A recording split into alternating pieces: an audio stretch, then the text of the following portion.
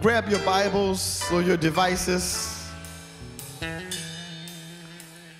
I'm going to ask you to flip over to or scroll down to Matthew, starting at the very beginning of the New Testament this morning, Matthew chapter number 28. You probably already know that because the best songs that we sing in church are word-based. And so you should have already been sneaking over to Matthew 28 while Minister Tamla was ministering that song, Matthew chapter 28. Hopefully you have it. And I'm going to go ahead and begin reading with verses 19 and 20. Just two verses of scripture. Matthew 28, verse 19 and 20. The musicians behind me are prophesying. The Lord is working through them. Hallelujah.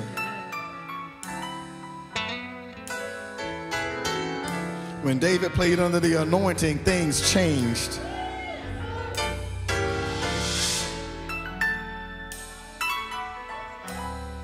Hallelujah. How sweet the sound. The scripture reads, "Go ye therefore and teach all nations, baptizing them in the name of the Father and of the Son and of the Holy Ghost, teaching them to observe all things whatsoever I have commanded you. And lo," this is the good part, he doesn't just say go, "and lo, I am with you always." You don't just have to worry about going alone. "And lo, I am with you always, even until the end of the world." Let us pray. Father, in the name of Jesus, we thank you so much for this day. We are so glad to be amongst the living on this day. We love you, God. We thank you, Lord God, for your word that shall come forth. We ask that you have your way. Have your way in me. I decrease so you can increase. So God, speak to whom you want to speak to on this morning. You know who's listening. You know who's tuning in. You know the needs. You know the desires. You know the requirements. You are the omniscient one. So meet every need, Lord God. Heal broken hearts. Hey, I lift my hands up to you, Lord God. Heal body parts. Regulate blood pressure and diabetes and other infirmities, Lord God, that are afflicting the human body. Thank you, Lord God, for your word that shall accomplish what you sent it out to accomplish. I thank you, Lord God, in advance for the souls that are going to be saved, for those who will be edified by the word, for those who will make the decision to follow your son Jesus. It is in Jesus' name that we say, thank you, God. Oh, we thank you, God. And we say amen. Hallelujah. Hallelujah. For my note takers, in your pad or in your device, we're going to be coming from the topic this morning, the church has left the building. If you don't mind just putting that in your notes or putting it in your status, the church has left the building because, as Minister Tamla just ministered, Jesus said so. And if you're familiar with the Elvis era back in the 1950s and 60s, at his concerts, one of his announcers would always say, "Elvis has left the building." He did this for two reasons. Number one, to still the crowd and quiet those who were calling for an encore performance, just one more song. And secondly, he would say it later to disperse the crowd who were waiting and lingering at the facility for an opportunity to see Elvis. Elvis has left the building. That became a catchphrase, a punchline over time, where people would remove the word Elvis and insert something else. It just signified a dramatic exit. The Pittsburgh Penguins in the hockey league, their announcer would say at the end of home games, "The Penguins have left the building." And if you are familiar with the old long-running series called Frasier, the main character was played by Kelsey Grammer. And as the theme song was going off, he would come on and say, "Frasier has left the building." For those of us who attend Victory Church, that's a familiar phrase because our pastor has been saying for some time, the church, Victory Church, where she is the shepherd, has left the building. And it was so timely that just 2 weeks ago at the end of our intercessory prayer call, she came on and said, "The church has left the building." So I know in my spirit that God is bringing this word together. My message for you today, saints of God, is the church has left the building. The church must leave the building. The church needs to leave the building. Is there a witness out there? So the commission that we hear about all the time is recorded in our text, Matthew chapter 28, and that is commonly referred to as the Great Commission. But it was preceded, if you are familiar with that same book of the Bible, in Matthew chapter 10, called the Limited Commission. And in the Limited Commission, Jesus restricted his disciples to only minister in the local area of Jerusalem. They were restricted to only minister to fellow Jews.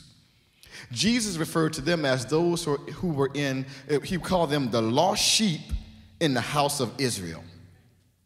That was the limited commission, but listen, the limits are gone. There are no more boundaries. We now have the Matthew 28 Great Commission, and though it was initially given to the disciples, it is applicable and it's a directive to you and I on today. All Christians have to go. And we see this throughout the Synoptic Gospels. After Matthew quoted it, we saw it again in Mark, we saw it in Luke, and we saw it summed up in the book of Acts. Acts chapter 1 says, they should not depart from Jerusalem. You're familiar with this. But Jesus said, but they were to wait on the promise of the Father, because after that, the Holy Ghost has come upon them. They should receive power. And they would be witnesses unto Jesus. He said, both in Jerusalem, he said that first, then Judea, then Samaria, and unto the uttermost part of the earth. Somebody say, go. These instructions apply to us today, and I submit unto you this morning that the only way for us to fulfill the Great Commission levied upon you and I is for the church to leave the building. That's how disciples are made. No matter what the situation, the circumstance, no matter what obstacles are in our way, no matter what opposition, if the church is going to maintain its relevance, if the church is going to remain an impactful and influencer in the earth, we must not be restricted by boundaries. We must not be restricted to any particular location or church building. Are you hearing this? We cannot just preach. We also must reach. And in order to reach, the church must, you type it in there, leave the building. There are a number of reasons why a church would be somewhat confined to the four walls of their location, but I only want to share two thoughts to give us some things to think about when it comes to considering how important it is for the church to leave the building. Just two things. Number one, don't just have church, be the church. Now, I need some people to type that in the notes as well. Don't just have church, don't just go to church, be the church. The Bible never used the word church to describe a building. When the Bible used the word church, you see it in Scripture, it referred to a people. a gathering, a community, or an assembly of believers like the church at Ephesus. There was not a building in Ephesus, or the church at Galatia, the church at Thessalonica. These were the people, not the place. Everybody pretty much knows that. And we also have to remember that Jesus, in his time of ministry, he ministered anywhere. Jesus ministered everywhere. Jesus ministered on the side of mountains. He ministered in a boat. Jesus ministered at weddings. Jesus even ministered at funerals. Of course, the funeral came to a screeching halt when Jesus came, but Jesus ministered everywhere. And we see in Scripture that people gave their lives to Jesus. They made commitments to Jesus anywhere. They made it in jails and prisons. People came to know Christ in boats. In their own homes, people came to know Christ out while they were working in the field. In fact, Jesus was walking along the road. Zacchaeus was so desperate to see who he was, Jesus said, come on down from there and go home. Go home. I'm going to meet you there later, and I got something special for your whole family. I'm about to save your whole family. People came to Jesus anywhere. There was a woman who came to know Jesus while she went to draw water from a well. And we all know Paul, who was temporarily blinded, found himself on the ground in the middle of a road when he met Jesus. These people were ministered by God, but not in a church building.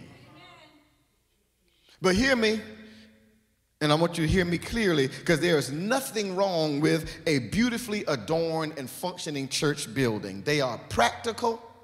They are convenient for fellowship, for training, for worship, for equipping, for strategizing. But my word to you is don't become so fixated or overly dependent upon the building, because we see right now today that the dependence on a building is not a smart thing to do. I told you the story before that anything that is attached to the earth, when the earth shakes, for example, an earthquake, it shakes as well. But if you happen to be in an airplane in the middle of an earthquake, the airplane is unfazed. It's not attached to anything. The people of God, we are now learning not to be so attached to things, because when that thing shakes, we shake. Nothing wrong with the church building. There's a reason why we worship together in church buildings. Hebrews chapter 10, verse 25 says, don't forsake getting together. Don't forsake the assembly together as the manner of some is. But listen, it's not just to go to church.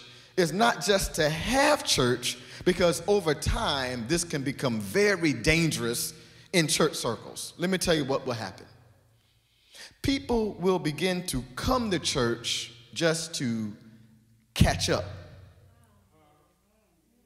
They want to use the corporate worship experience to make up for their own individual devotional deficit throughout the week. Because they don't pray, they don't praise, don't worship, they don't meditate, they don't listen to Christian music, but then they want to use the corporate gathering as a substitute for the deficit in their own. Listen, I've been reading my Bible all week. While you were listening to the prank calls on the radio station, I was listening to praise and worship music. I've been trying to be in the presence of God as much as I can. There's enough going on in the world today that as many times that I can tap into God, I've been meditating all week. So why do we then have to hold a prolonged service to give you the opportunity to get yours? And then you judge us if it's not on and popping. Oh, church didn't hit the mark today.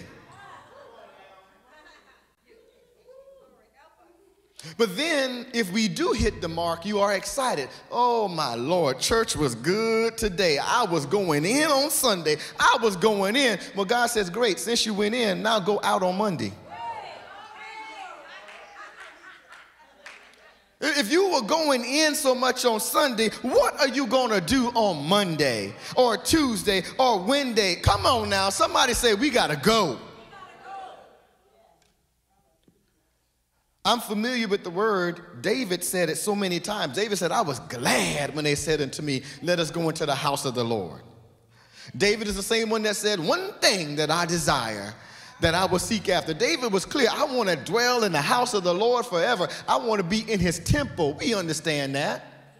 David is also the one that says that he who dwells in the secret place of the Most High. These references are all three to a place, but we do understand that David was talking about the presence. It's all about the presence. There's nowhere that you can hide but in him. So listen, you don't have to be in a garage to be a car. You don't have to be in a classroom or in the school to learn. And I think this pandemic has showed a lot of people you don't have to go to work to get your job done. All of that driving back and forth, gas you've been spending, early mornings, late nights, going to work early, coming home late, you're tired. You mean to tell me I could have been doing this from my...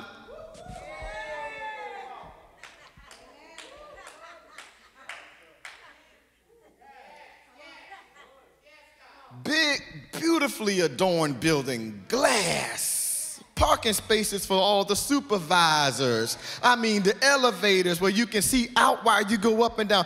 Beautiful places that we go to work every day, and I can do it in my living room. So if you don't have to go to work to get your job done, perhaps you don't have to go to church to be a Christian. Oh, don't say it. Don't say it. Don't say it. Perhaps you don't have to go to church to be a Christian. So the church, ladies and gentlemen, cannot be the place that we are confined. We can't be confined to a building. Some people can't assemble. So we don't want to say, well, they can't be in the presence of the Lord because they can't assemble for whatever reason, because we can take the assembly to them. The church has to leave the building. Last week, I told you that the devil is after our identity, not our activity. The devil wants to get after who you really are. Let me tell you something. We've been looking at this thing so backwards. Satan does not care that you go to church. That's activity. Satan is not a bit more concerned that you go to church. He does not want you to come out of the church. Because when you come out of the church, perhaps you will know who you are. You will know your identity, and you will realize that while you were at church, you are the church. 1 Peter chapter 2, verse 5 says, we are lively stones built up as a spiritual house. We are the church. The Bible says we are a holy priesthood to offer up spiritual sacrifices acceptable to God by Jesus Christ. We are the church. So Satan is fine if you go to church Sunday morning from 11 to 5 p.m. And you know some people do. Satan is fine if you come back to church after dinner for evening service. Satan is fine if you come back on Wednesday night for Bible study, on Thursday night for development training, and on Friday night for joy night. Satan is fine if your service lasts 6 consecutive hours, because he knows the more time you spend in church, the less time you have available to be out of church being the church. You're not going to be the church in the church. You have to be the church outside. It's time for the church to leave the building. Oh, we got to get this thing right now. Things are changing in the earth. We got to be ready for this thing. I told you last week that oftentimes I would throw out theological theories or holy hypotheses if I might not know something to be for sure. So this is one of those times. Perhaps the tactic that people have been taking is that they hide in church. Because listen, if you're hiding in church, you avoid the opportunity and the temptation to sin. Listen, I just can't get my brain around it. It's got to be some other reason that you got to be in church 7 days a week. So perhaps if you hide in church, you won't sin, because you avoid the opportunity, you avoid the real people, you avoid the propensity. But listen, the Bible says if you hide thy word in your heart, you won't sin against God. It didn't say if you hide in church, you won't sin. God, hide your word in my heart that I might not sin against God. God never said hide the Christians in church so they won't sin. If you're going to sin, you're going to sin. And there are people that are messed up today. They've been messed up since their childhood. They were all churched out, Monday through Monday. All churched out. Didn't play any sports, didn't go to the movies. You couldn't try out for the soccer team because the uniform wasn't a long jean dress. You can't kick no soccer ball like that. So you have been in church all of your life, day in, day out. Now you are an adult with an opportunity to make your own decisions, and you want nothing to do with it. You don't want to have your wedding in a church. You don't want to do anything that is church related because you feel as if I've done enough church.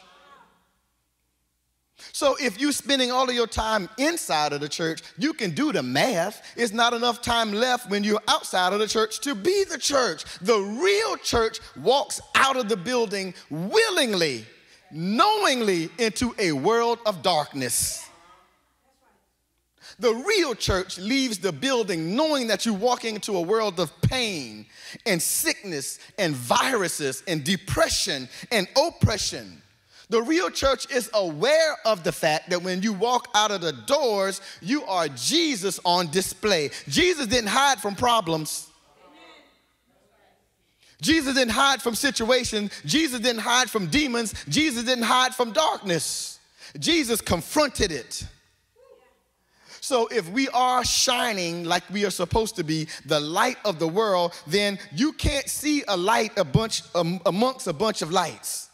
So you in church day and night with other lights, and you can't even see light. Because light is more effective in the darkness. Just like doctors are more effective around sick people. Lawyers are more effective around people who need an advocate. So it is Paul in Romans who said it great best. He said in Romans chapter 10, for whosoever, doesn't matter who you are, whosoever shall call upon the name of the Lord shall be saved. What an awesome declaration from Paul. And then he follows it up with a series of questions. How then shall they call on him in whom they have not believed? I got an answer for you. If the church leaves the building. And how shall they believe in him of whom they have not heard? Answer, if the church leaves the building. Paul keeps asking, how shall they hear without a preacher? I know. If the church leaves the building. Paul wasn't done. And how shall they preach except they be sent? Where? When the church leaves the building. That's where you do what you do. So if the church is going to be relevant, in addition to having church and going to church, we must be the church. Somebody give God praise for that. Right there in your space, just say, I am the church. The second way, and the thing for us to consider, don't just, hear me, don't just like Christ, be Christ-like. I don't want to trip you up with these words because we're going to hear it a couple of times. It is possible to like Christ and not be Christ-like. You with me? It is also possible to like Christ and not like who or what Christ likes. I don't want to lose anybody. You can be a Christian by definition. Say definition. And not be Christ-like by application. There's a revelation of a difference for somebody there. By definition, you are a Christian, but by application, you are not Christ-like. And this creates a big dilemma for us in Christendom. The dilemma is that there's a gap between, hear me, the founder of our faith, which is Jesus, and the religion that bears his name, Christianity. There should not be a gap between the father of our faith and the name. But there's a gap because there are some people who are Christians by definition, but they are not Christ-like by application. And it is Gandhi who made the quote that says, "I like your Christ, but I do not like your Christians, because your Christians are so unlike your Christ." Look it up. Gandhi said, "I like your Christ, but I do not like your Christians, because your Christians are so unlike your Christ." So those who like Christ, I call them fans. And those who are Christ-like, I call them followers. And we can't change the world with a bunch of fans. We can't change the world with a bunch of fans and pom-poms and cheerleaders. We got to have followers. We can't turn the world upside down with a bunch of fans. We need followers. So, in order to be Christ-like, we have to know what Christ is like and know what he likes. In order for us to be like Christ, which is called Christ-like, we must know what Christ is like and know what Christ likes and who he likes. Paul encouraged us in the Word. We talked about this on Resurrection Sunday. He said, listen, it is important for you to mirror the life of Christ. We need to share in the experience of the Lord Jesus Christ. But most people take that just to mean the death, burial, and resurrection, and it does. The death, burial, and resurrection, we have to identify with Christ through that. But Christ also had a life. And we must mirror the life and take on the life of Christ. We need to take on the mind of Christ, take on the heart of Christ, and we need to know what Christ likes and who he likes. Like what Christ likes. It's amazing to me how many mean and nasty people that you run into in the church. No judgment here, but the Bible says you shall know them by the fruit that they bear. I'm like, wow, mean and nasty in the church. Now, you probably never heard me make this reference before, but there's the passage in Romans chapter 12. It's under the auspices of being transformed. It says, "Be ye transformed by the renewing of your mind." So maybe you are not quite Christ-like because you're in between being Christ-like and liking Christ. You just probably need to be transformed. Is that what it is? Come on, we need to understand, how can there be such a gap between liking Christ and being Christ-like? It's not that Jesus just liked certain people, but Jesus was assigned to them. Jesus was called to people, and the church always admonished Jesus for who he was hanging around and whom homes he went into. Jesus said, "The well don't need a physician. And since you got it all together, maybe I didn't come for you." Jesus told a story in the Bible when he was talking about separating his sheep from the goats. He was doing the separation, and he said in Matthew chapter 25, verse 42, he says, "For I was hungry, and you gave me no meat. I was thirsty, and you gave me no drink." He said, "I was a stranger," this is Jesus, "and you took me not in. I was naked, and you clothed me not. I was sick and in prison, and you visited me not." And they said, "Wait a minute, Jesus, when did we ever see you sick? When were you hungry or naked? When did that happen?" And Jesus said, "Inasmuch as you did not do it for the least of these, you didn't do it unto me." That's who I like. Jesus liked the least of these, and the sooner we figure it out, the better for us. You don't get to pick who Jesus likes. You don't get to pick who Jesus loves. You don't get to pick who God decides to use. God used Rahab, and you know what her profession was. Rahab was a prostitute. God used her to propel the children of Israel in their final stretch en route to the promised land. God used her. God used raven. A raven didn't go to church.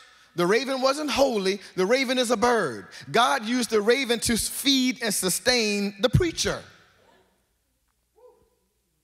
Jesus tells the story of the Samaritan who showed mercy to a needy man on the side of the road. And then Jesus asked, now, was it the priest or the Levite or the Samaritan who's a good neighbor? Which one is it?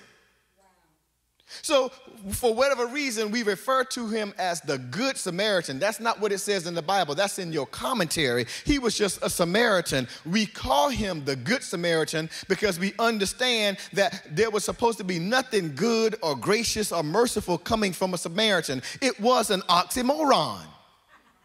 But if we're going to call him the Good Samaritan, then we need to call the Levite an ungracious Levite. And we need to call the priest an unmerciful priest. If you're going to call the Samaritan a good Samaritan, you got to describe the priests and the Levites.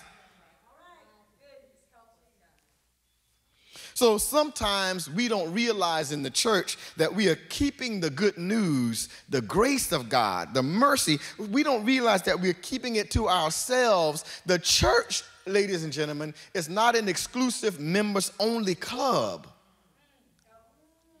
And it is our propensity towards self-preservation that creates an us and them attitude. It should not be.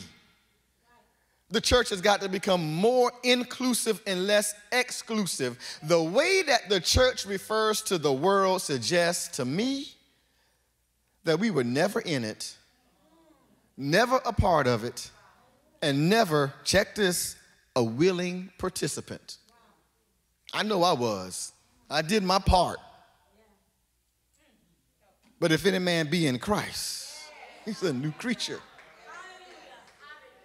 But the way that we refer to the world is like it's a distant land full of aliens. That's where your family members are.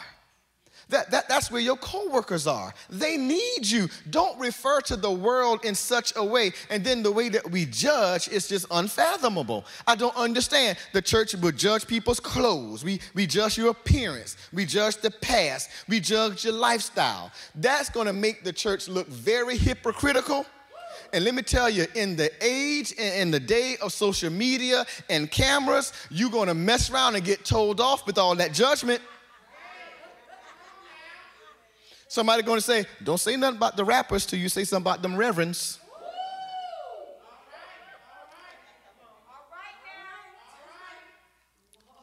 Don't say nothing about the rappers till you talk about the reverends. We now got social media and cameras. I'm just saying. I tell you, I love the secular artist Fantasia. Ever since her American Idol days, I'm like, wow, because her story was just so compelling. And even though I've not made it to any of her concerts, but I will, newsflash, I will. But as I've been seeing on social media, she really has a segment within her concerts that she just pours her heart out to God. Ooh, I know the church don't like that. What you doing, sing about us, God. What you doing singing about our God? Down there on your knees crying with that outfit on. The Bible says, let everything that have breath praise the Lord. Thousands of people came to see that girl sing. And if she uses one song on the ticket to give God glory, somebody might give their life to Christ. You can't get 10 people to listen to what you got to say.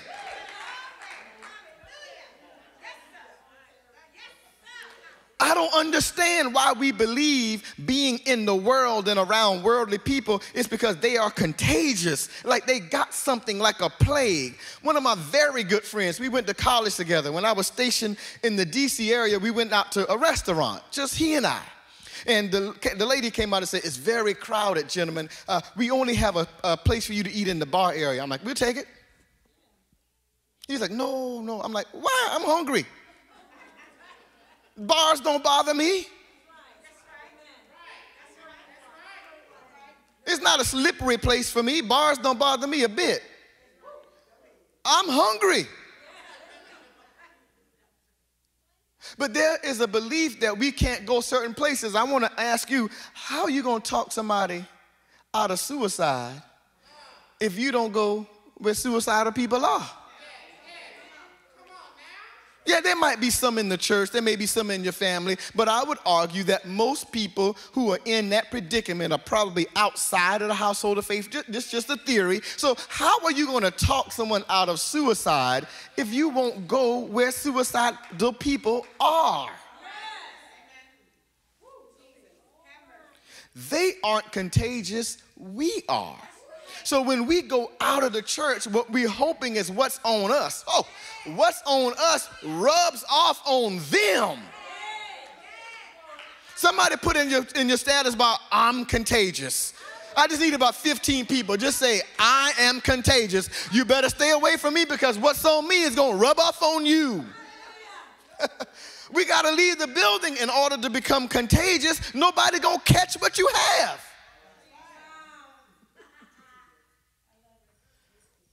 These are the dangers of not leaving the church.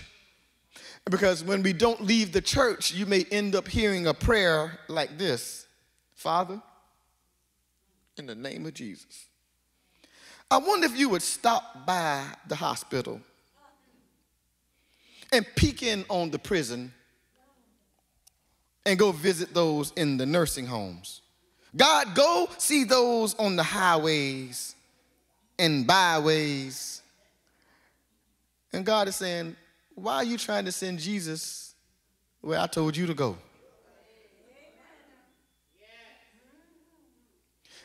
If I put the Spirit in you, why are you trying to extract the Spirit from you to send it where I told you to go? How dare you pray a prayer and ask God to go see people in the prison? Somebody put in your status, I'll go. Come on, I mean that on this morning. I'll go. You can't send Jesus where he told you to go. God is omnipresent. Jesus told the disciples, listen, I got to get out of here. But trust me, greater works are you going to be able to do because I'm one person. And I'm trying to go from one place to the other place. And sometimes when I'm on my way here, I get interrupted and called to go see about Jairus' daughter. Or when I'm on the way to this place, I found out that Mary and Martha has called me to come look after their brother Lazarus. I can only go one place at a time, but after I start making more disciples, and you make more disciples, and they make more disciples, and they make more disciples, we can do a lot. He said, I need you to go, but I'm going to be with you always. So I got to leave, but you will be endued with power to go do what you have to do. Listen. God put, catch this, the want to in every human. Want to. Every human wants God. Now, some people are running behind women, but they want God. You're running behind sex and drugs and alcohol, money and power, but God put an insatiable desire in every human to want him. God puts a want to in every human. Amen. Jesus stood and said, come to. You familiar with the passage where Jesus said, come unto me, all ye who are heavy laden and burdened. I got something for you. God put the want to in every believer. Jesus said, come to, we are supposed to go to. God put in every human the want to. Jesus stood and said, come to, we are supposed to go to. So it is widely accepted, church, widely accepted. We know this story, we just have not put it in application. It's widely accepted that the church was birthed in the upper room on the day of Pentecost. That's widely accepted. But listen, when that service was coming to a close, I wasn't there. But I doubt if Peter stood up and said, the doors of the church are now open. I wasn't there. But the reason I doubt that is because Jesus never told them to open the doors of the church. He told them to go to Jerusalem and wait there, tarry. until you are endued with power. Well, that happened. So when the service came to a close, Peter then opened the doors to the church for people to come in. I got a news flash for those who continue to say that today. The doors of the church are now open. I submit unto you, the church doors are open so you can get out.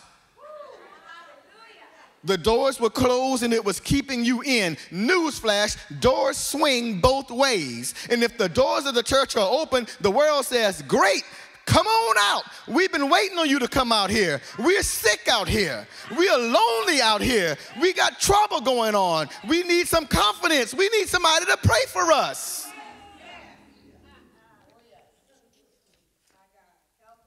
We are meant to go out into the communities and to take the gospel to the world to reach them. Nothing should be able to stop us because we are endowed with power. And even though the early church received power of the Holy Spirit, check this now, because I haven't heard this a bunch. They did get the Holy Spirit as God promised. But God told them, after you got the Holy Spirit, you will be witnesses unto me in Jerusalem, Judea, that starts the out process because Jerusalem means home. Samaria, and then everywhere else to the outer part of the earth. But there's nothing in the Bible that shows you that the church did that. They remained content right there in Jerusalem. The Bible says they went from temple to temple and from house to house, but right there in Jerusalem, they never left. And in Acts chapter 8, we see that after Stephen's death, the church was then scared, and they scattered abroad. So the only way that God broke the church up to make them leave, it had to start to become persecuted. Oh, I know I'm right about it. And so they said, wait a minute, the way that they did Stephen, this persecution stuff is serious, and they left the church. That is how God got them to scatter away from Jerusalem. That's what the Bible tells us. So in similar fashion today, we are facing an unseen foe, not necessarily persecuting Christians of the church, but it is indeed forcing us out of our comfort zone. We can't assemble as normal. We don't get to have regular Sunday morning service, Bible study, prayer, band, praise service, prayer service, whatever else we like to have. COVID is showing us that our faith does not reside in a building. The early church had to be persecuted for them to get out of the church. Now here we have a foe that is forcing us to think differently and do some things different. We are empowered to deal with this. That's right, we are. Come on. I feel sorry for ministries or any other organization that was not ready to do what you do. And then here comes the pandemic and the governmental restrictions that are imposed on us. And now you can't do what you were called to do. The technology has always been there, and our God is the one that created the technology for us. Nothing should be holding us back. Kudos to ministries that are continuing to be able to do what you were called to do. The word says go. It does not mean physically with your feet. You got to go. In Bible days, the techniques that they used to fish, we have improved significantly on those techniques, but Jesus still said, I'll make you fishers of men. So the techniques that we use to spread the gospel, that shouldn't be the same either. Come on, it's time to go. So listen, I'm through. I want to give you this message. The pandemic is going to lift. I hope you receive that. It's going to lift. When this pandemic lifts, let's corporately ask God for greater wisdom. Let's ask God for greater wisdom on how to share our faith. Let's ask God for greater wisdom on how to be the church. So let me just get you to do this. Don't long for a return to normalcy. Normalcy is already in the past. Let's not return to normalcy because normalcy had us doing it the old way. God said, I'm going to do a new thing in you.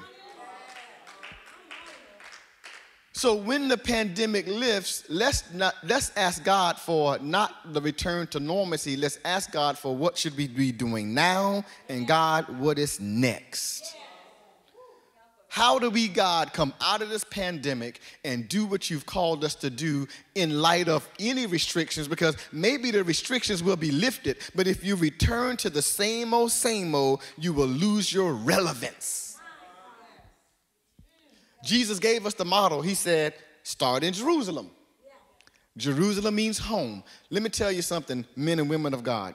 If you are watching this service, and you are getting connected with God through the singing, through the music, and through the preached word, and you are allowing your children to watch TV, play Xbox or Fortnite or something else, you are losing a huge opportunity to start at home. Your very, very first ministry is home. And that's what Jesus told the disciples. He said, start at home, and then I need you to spread it. If you can learn to be effective with home ministry, you can go at the office and minister. If you can conquer your kids, you can conquer your colleagues. They may call you all kind of names at home. They do me, but we got to sit around this table and have us some church.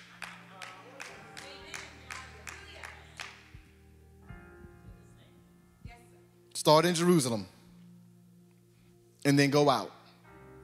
So I pray that we evolve from this pandemic. I really do, as a church that's not dependent upon any structure, but dependent upon the Holy Spirit that empowers us to go out to a dying world. When the church leaves the building, the Bible says, now I can call your feet beautiful. Because you're taking the gospel out. You're carrying glad tidings of peace. You're beautiful because of what you're doing. Otherwise, you are the light amongst light. I want to pray for individuals, and I also want to pray for ministries. This one included. Because I pray that we come out of this with a much stronger outreach focus, effort, and apparatus. Not the kind of outreach that hands out cards to invite people to your church. We want to hand out encouragement for people to give their lives to the Lord. And then find a Bible-believing church. And oh, by the way, this is one that you may consider. But we got to make sure that our outreach efforts are not recruitment efforts for your local assembly, because that continues the mindset of your church. Oh, I promise you there are enough unsaved people all over this land. There are enough unsaved people all over this land waiting for the sons of God to be made manifest. And come on out of that church. Father, in the name of Jesus, God, I speak a word. I speak a word over individuals who know you and love you. I speak a word over church leaders and ministries, God. We are going to leave the church building. We're going to be able to say the church has left the building. God, you instructed us to go all over the world. So we thank you, Lord God, for increased hearts, Lord God, for a dying world. Lord God, we've let it all go. We are done. We are done with the judgment that the world is contagious, and we accept the fact that we are contagious. We've got something to spread. We've got something to share. Hallelujah. So, God, I pray for the technology to manifest in every ministry, God. Lord God, give them the resources, give them the planners, give them, Lord God, the ingenuity to, Lord, develop the technology and use it for your kingdom, Lord God. I thank you, Lord God, that there will be no hindrance to the spreading of the gospel. Give them wisdom, God. Give them media ministry. Give them media savvy people so that we can know how to get your word to your people.